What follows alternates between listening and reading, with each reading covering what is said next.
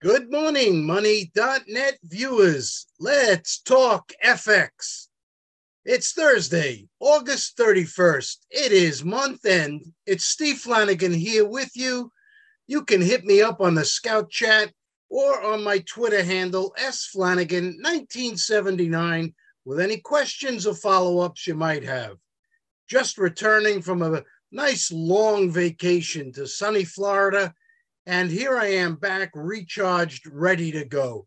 Speaking of which, when you're trading, that mental fatigue, it's very important to unplug and take some time off from the markets. Let your batteries recharge and be ready to go when you return. As always, I wish to educate the viewers with some of the insights and tools that I've learned over my 40-plus years of trading in the FX markets. It's my hope we can all come away with a better understanding of what moves and drives the FX markets. Trading FX is exciting. $7.5 trillion trades each and every day. Let's jump into the FX news. It's month end. Pay attention. Volatility will be increasing as the books begin to rebalance around 11 o'clock New York today.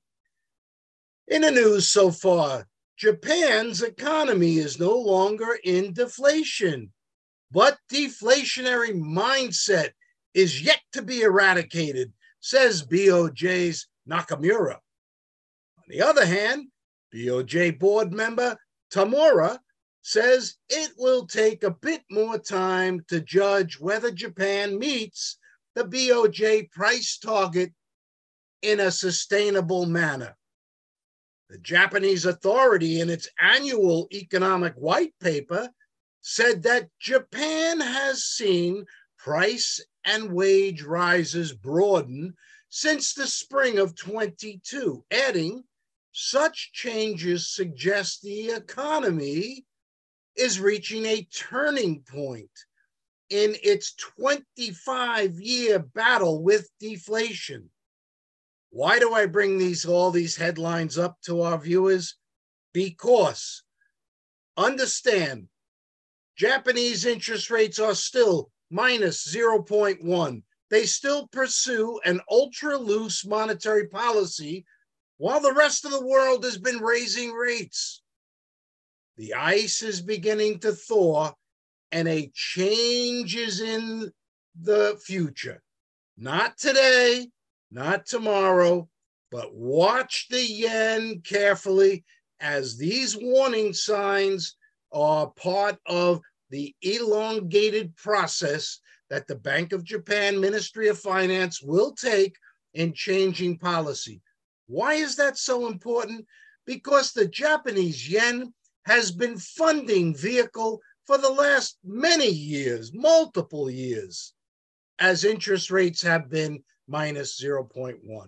It has been the short side of every cross carry trade in the market. It will result in a big move. It will result in some destabilization. Moving on to People's Bank of China, PBOC announced on Thursday it will continue to step up loans to private companies in other efforts to boost the private sector economy. China's manufacturing PMI improved today to 49.7 from August 49.4, a small improvement still underneath of that 50 boom-bust line. On Wednesday, Australia's monthly consumer price flashed a 4.9% year-on-year figure versus the 5.2 that was expected and 5.4 prior. Another lower inflation. Follow the trend. Moving into the European zone, another flashpoint to watch. European zone unemployment stood at 6.4% in July. Let's use some comparison. Imagine if that was in the U.S. Tomorrow we'll have the U.S. numbers coming out. Expected 177,000 job creation. More on that a little later, but remaining at what they call record low levels, suggesting a little bit of loosening in the labor market that has kept the wages growing and inflation stubbornly high, and has been one key factor in why the ECB continues to raise interest rates. So the harmonized CPI in the Eurozone was 5.3, same as in July. Not much of an improvement, stubbornly high, and will support the ECB raising rates again while the economy is slipping into recession. Germany is already in a recession. Moving into the US, we've seen all the numbers. The most important was the annual CPI core PCE price index, the Federal Reserve's preferred gauge of inflation, rose to 4.2, slightly stronger than 4.1, but still, in general, on that lower and lower path.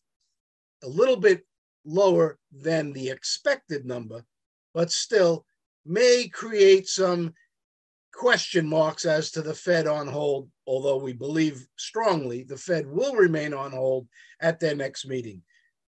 Watch this one. The Atlanta Federal Reserve Bank President Raphael Bostic laid out a case on Thursday against any further U.S. interest rate hikes, saying monetary policy is already tight enough to bring inflation back down to 2% over a reasonable period. Let's let the numbers, let's let the restrictive rates, let's let them play through into the marketplace. We are seeing inflation coming down. Bostic is not a voting member, but he is bang on.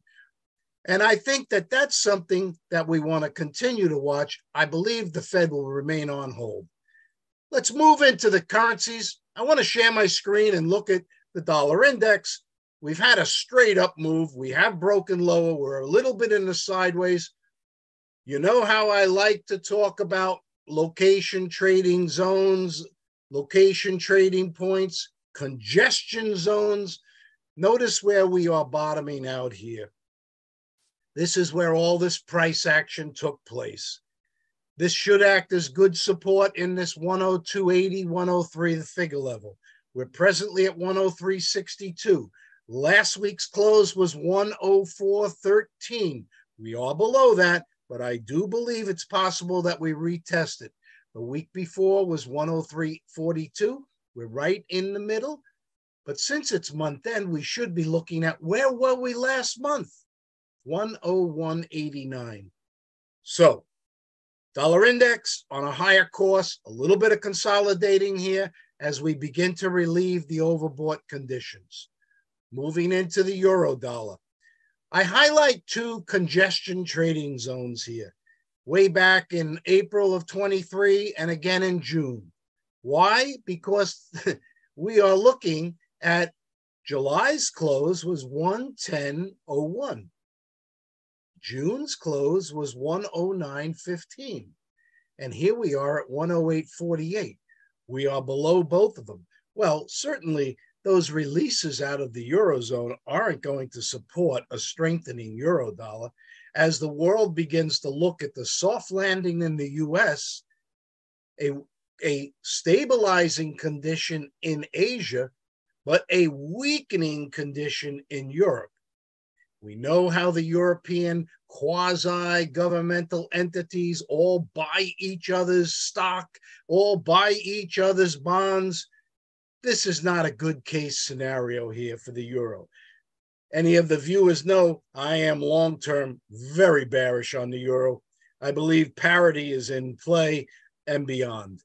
But let's look at where we are today. Last week's close was 108, the figure. We're at 108.48. July close, 110.01. We're somewhat in the middle. I expect to close somewhere in this lower level. I do not think that the support zone of 108.2030 will break.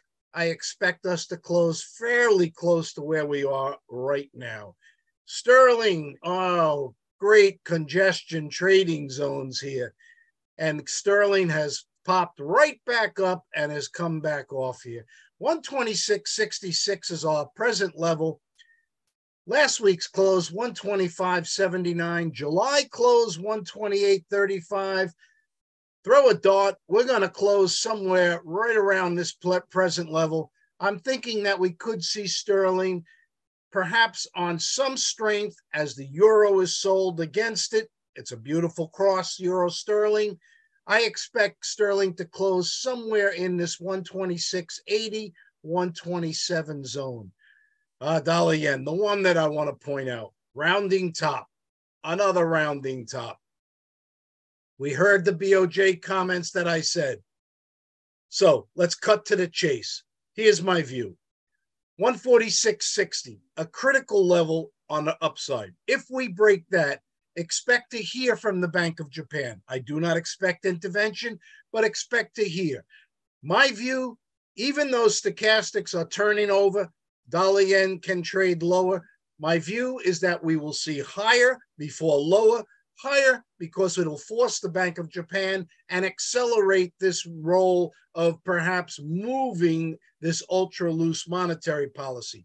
Therefore, I look to still buy dollar yen on the dips. 144.40 to 70 is a great support zone, and that's where I look to be buying it. Right now, I'm just respecting that it is a bit overbought, and we are seeing momentum trade off. More on the yen later. This is my favorite currency. I will be sending out posts on my Twitter handle. Dollar CAD, got to do a little bit of attaboy on this one. We had called dollar CAD to hit an objective of 136.50. Bada boom. 136.39 was the high before we trade back off.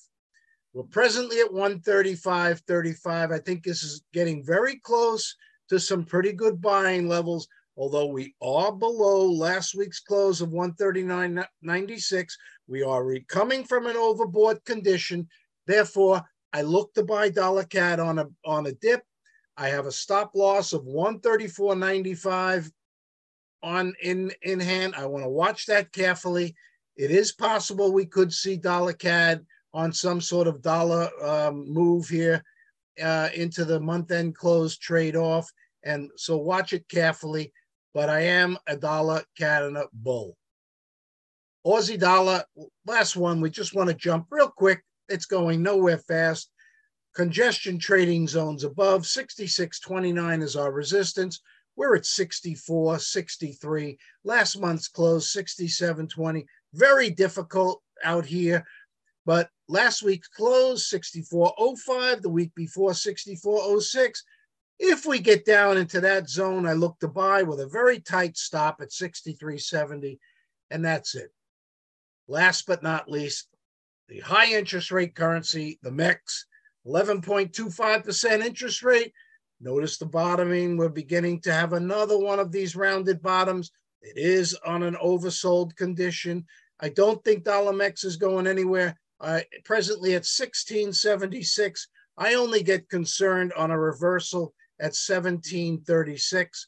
Although, watch this carefully. It's a very crowded long MEX, short pick a currency and earn the interest rate. It's a very crowded trade. So that's it for my screen sharing. What I want to finish up with is really, we're in month end, and computer trading connects all markets today. The most computer connected market is foreign exchange. The volumes when I started in the market were $250 billion a day globally. Today, because of how interconnected, how cross-asset markets are all connected, the currency markets are the fulcrum underneath of the balancing beam of all the investments that global funds take throughout the world. $7.5 trillion trades in one day today versus when I started. Money moves first. We have such a dilemma in the foreign exchange markets. My view is volatility is going to increase and shape the world's FX markets. Let's quickly look. In Asia, we have growth slowing. In Japan, figures came out also slowing. In China, we know they're going. Yes, today was a slight bit up, but it's still under the 50 boom-bust line. China is beginning to ease policy and asking the banks to loan more money in the private sector. They are taking steps. That's a good positive. And I do look that to continue. And I do think that this downdraft in Asia is will be short-lived. Lowering rates in Japan and China is a very strong positive. However, Japan is beginning to get near the end of its ultra-loose monetary policy. Ba-ba-ba-boom. The tectonic plates under the market will begin to shift. In the Eurozone, the economy is barely growing. Some people are saying, oh, they grew at 0.5%. Come on, Germany is in a recession. The Eurozone in the fourth quarter of last year and the first quarter of this year was in negative growth and in a recession. So we've got a little bit of a heartbeat before the patient falls flat into a recession. Unemployment numbers were not good. So in the US, but back up, Eurozone, the ECB is going to raise rates again. Well, if we're not going to say we're in a recession now, we certainly will be. And in the US, we appear to be hitting a soft landing. Bostic's comments probably, he's influential, not a voting member, but very influential. And I think that the US stays on hold and keeps rates at restrictive levels for a period of time and watch inflation begin to moderate. Again, the Japanese had it right. This whole inflation is a cost push as a result of the 2020 COVID and all the lockdowns. And it is now beginning to return back to normal, and inflation will begin to come off. Just look at the commodity prices. So, volatility in this dilemma of the global markets, something that has not been seen since the 80s and 90s. Remember, the central banks back then took control of the marketplace, and they created a stable currency market environment. My view, it's getting ready to break loose again. So watch the dollar yen. It has been a funding vehicle for many years. The floorboards are beginning to creak. Now is not the time to go long yen, because I think we'll see dollar yen higher before lower, but I would not be looking to get long dollar yen for a few more big figures here. I would be looking overall, watching the news. Remember, money moves first. That's a wrap. Let's keep the FX markets hot.